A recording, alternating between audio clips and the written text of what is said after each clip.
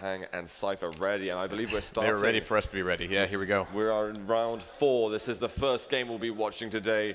Winner of this will be looking fantastic in the points. And off the beginning, I am on Cypher, as he's just spawned right behind DaHanG. DaHanG will quickly be able to clean up the red armor, but Cypher getting himself a bunch of nice items, and more importantly, weapons. He's able to shove DaHanG off of that rail position as well, coming back in over the top of the map. Able to cut off that rocket launcher, all importantly. I'm not sure if DaHanG's been able to get one. No, he's got to come back over towards the plasma room, which means he's in a bit of a tough spot moving into the next round of items here. In fact, he's already taken a rail to the face. Cypher taking away 1 yellow armor, able to take away the red, and he'll have time to get down to the mega as well. So this is a really tight hold on the map already. This will be a good opportunity for DaHanG to sort of prove himself versus Cypher.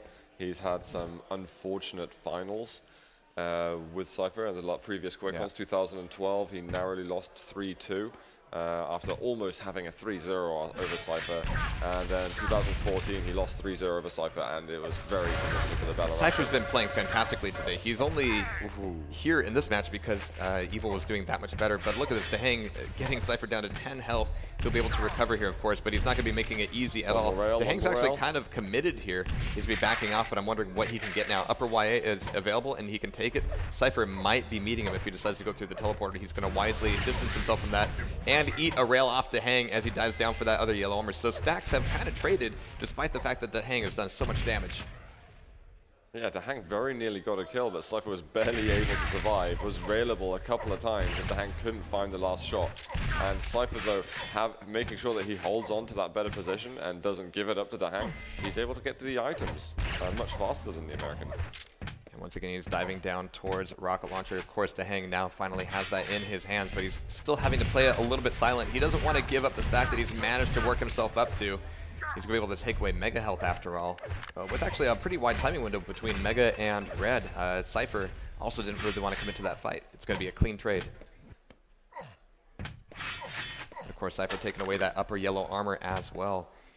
Coming down towards the lightning gun, he has an opportunity maybe to surprise DaHanG over by rocket launcher. Yeah, he's going to be able to take away that. And a nice defensive shot there indeed. I think DaHanG would like to keep that mega advantage as well. Does not want to give that over to Cypher. A little bit of splash damage for Cypher, not going to matter too much. Cypher hasn't committed to the red armor yet. He wants to drop down, but I think DaHanG was quite ready for it. Cypher loses a lot of health. He's going to try and get himself onto... Wow, he takes a rail. One more rail from DaHanG, and he's going to get the first frag. Cypher under pressure at the moment, and he's going to find a spawn frag as well. Cypher going down twice in quick succession. This was an amazing sort of comeback of the control of the map, especially considering that Cypher had such a strangle on it over the first minute. DaHanG just picked some really well-timed fights and didn't get overcommitted at all, and it's definitely paying off for him right now. 3 minutes knocked off the map, and 2 frags in control of DaHanG. DaHanG actually taken away Mega here and YA. He's kind of lost sight of Cypher after that second frag. I was kind of hoping that he would be able to keep the pressure on and be able to convert, but there it is finally. A long time coming there, but now he's kind of reasserted himself here. He just launched himself into that room. Yeah. I've got to take him down right now. Yeah, you can't really edge out the plasma gun room. You're either in or you're out. You know, as soon as he's got some good information on Cypher, then he's pouncing. It's almost a kind of evil-esque strategy that's being used to counter him. It's taken people a long time to work out how to play Cypher well. Nice roll out of Cypher. Maybe DaHanG was able to see some good moves from Evil last round. That's why that third frag kind of surprised me, because DaHanG had lost sight of Cypher for quite a long time, and Cypher didn't really make any good use of it. So DaHanG still holding down items here.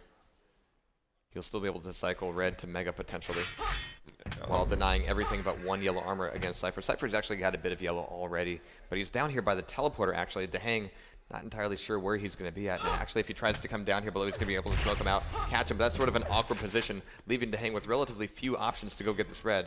So with no damage traded, just by position alone, they're going to have to trade items instead of DaHanG getting both of them. Cypher's doing? He just pushed him so aggressively, and DaHanG, his LG just shredding him apart. 4-0, and it looked extremely easy. I don't know if these are the sort of aftershocks of having lost to Evil, but you know, DaHanG is playing a very safe game. He's making sure he doesn't fall into any traps like Evil did. And it's just the trump card that Cypher usually plays is worthless. putting a lot of pressure on mid right now. He knows that red is potentially at risk, but he's ready for, oh, didn't see behind the pillar. Ends up taking a rail instead, but that's all right. He can recover, but that's still a red armor in the hands of Cypher with no return damage from DaHanG as he crawls himself up the stairs. He knows he's going to be allowed here and inviting a fight. Looks like he's actually ready for it. He's just hearing sounds. Expecting Cypher from a particular direction, although teleporter's used as well. He's just barely going to meet, yeah. Wow, just a direct. Cypher was actually fairly slow to react to that. Yeah, one rocket is actually all DaHanG needed to kind of open up the floodgates and take both red armor and Mega now. Oh, he's actually be leaving Mega up. He's checking for Cypher at that yellow after going through the teleporter, but he's not going to be committing quite that much. The respect from both of these players is actually kind of tripping them up. They're expecting them to commit to things that neither of them are willing to do. I think DaHanG really is trying to play a safe game at the moment. He's not trying not to overcommit, but this, you've got to be careful when you do moves like that, when you do drop down with LG to LG. He just secured the red armor in the end. Cypher has got a bit of armor of his own, but any rail is just going to slow Cypher down completely. DaHanG can very much just hold on to this lead till the end of the game. And again, they kind of walk into each other, both of them sneaking up towards the same point. Neither of them getting damaged at that time, though. We've got 5 seconds to red. DaHanG's going to be down below. He might be the troll under the bridge right now. Picking a very difficult position for Cypher to do anything about it. And there's the rail he was looking for. He might be looking for one more. Not quite so much, but he's got time to come over here, get the armor. And I will be shocked if Cypher's not ready to do some damage. There's one rail at least. Just the one.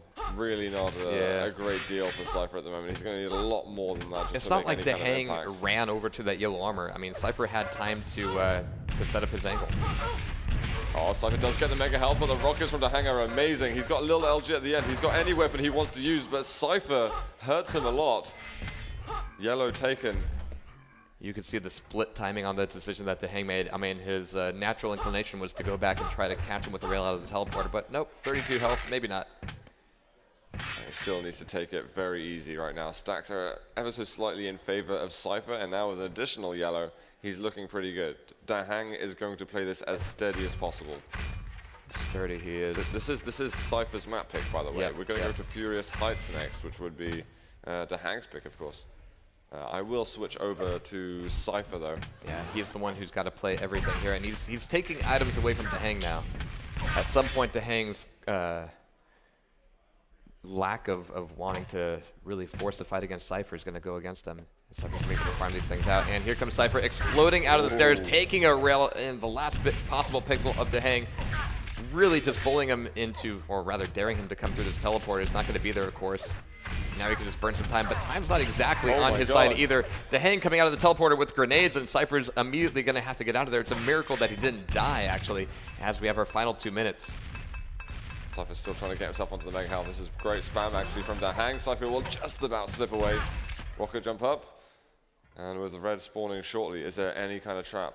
This has got to be frustrating, knowing that Cypher's got the last several grabs, but he's just eating so much damage on every single one of them.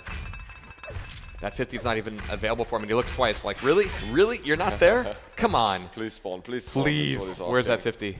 Well, 225s will do it, yeah. But it's risky going through an area like that when DaHanG's got hold of the railgun. Yeah. And if you could force your opponent to be begging for 25s and 50s, then yeah, you're burning the clock effectively. Speaking of the clock, though, I'm looking at it. There's not a lot of time left. I just realized just over a minute. Cypher, if you're going to do something, it's going to have to be very, very soon. A frag within the next 20 to 30 seconds is absolutely necessary. And then you've got to string together a bunch of conversions. DaHanG makes it through the teleporter, and Cypher just simply can't chase. He doesn't have the health in order to do so, and there's no bubbles around that he can take. Look at him spinning his head around like, well, where do I, what can I, oh, GG. Frustration is real. And there it is. I can't believe DaHanG just did that. 5-0. He's able to completely avoid all the traps that Cypher would normally set up. The sneaky plays not working. Cypher's known for being the last person to exit a fight. And when you think he's left the fight, he's always going to double or triple peek you and go for an extra rail or a rocket shot, for example. But DaHanG just held that elegantly. That's a little bit more of the return to form on Bloodrun that I wanted to see earlier. And I like the finals that we saw in 2014. I mean, that was just confidence like we've never seen almost from DaHanG.